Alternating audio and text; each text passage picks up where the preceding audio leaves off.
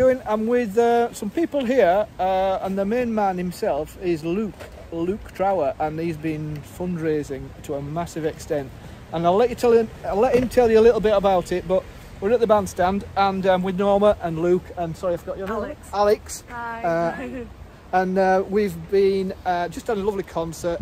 Luke has been exerting himself strenuously for months, and he's done marvellously. But he's been fundraising on behalf of the family, his family, in memory of his dad, and he wanted to do something very useful, and he thought that defibrillators for people in public places was a very good idea. Tell us a little bit about what you've been doing, Luke. Well, a few months ago I decided to take a challenge on to raise some money for defibs, because I lost my old man to a heart attack while I was playing football. So I thought I'd get some from my local club that I was playing at in the cricket club, but I only expected to make a few quid off it, and I ended up making about £6.5 grand. So instead of donating it, well, I thought instead of giving all the money to British Heart Foundation, I thought I'd give out a few more defibs to local places that needed them. And when Rob asked, I quickly got my hand in my pocket and got another one ordered. So yeah. And how many have you done altogether? That's 5 defibs. I've got one going to Beckwith Shore Village, one to Spofford Cricket Club, Bilton HD Cricket Club, here, and the Old Man's Parliament at Wetherby, where my granddad goes every Thursday. Sorry, so that's fantastic. You're doing really well. And how did you raise it mainly?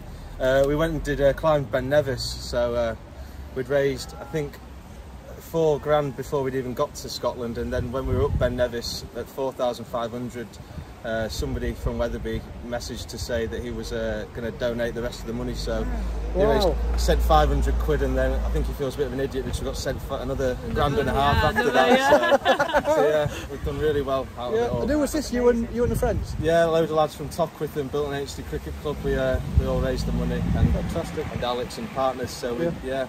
Couldn't be more grateful. Thank you for everyone that donated. Yeah, so let's look what we unpacked just now. These little machines. So we've got a fully automatic defibrillator inside here, and then we've got a box to go with it that'll be wall mounted down here somewhere. Wow. Yeah, that's brilliant. Hopefully never needs to be used, but it's there if it's needed. Yeah. And so any member of the public can get in these, can't they? If they've got the right code when they ring 999. The ambulance will give them the code number to get in, and it's all self-explanatory then. Easy. All easy use. Hopefully never to be used, but it's there. Yeah. So we're going to put it this particular one on the side of the shed just over there. Highly visible from the car park. I think you've done marvellous. Trying my best. Yeah, you're a credit to your family. Well done, mate. Cheers, mate. Well done, everybody here. Lovely. And Norma's.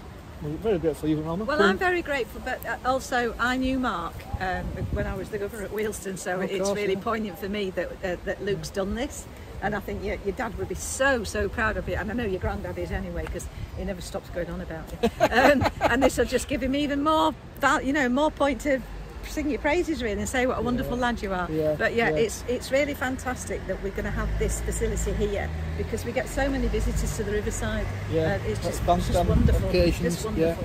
So thank you very much for all your more than welcome. Yeah. Lovely. We'll do a quick few photos and maybe send them up to the press. Good stuff. Thank you. Yeah, lovely. Thanks, Luke. Thanks very much. All welcome. Thank you.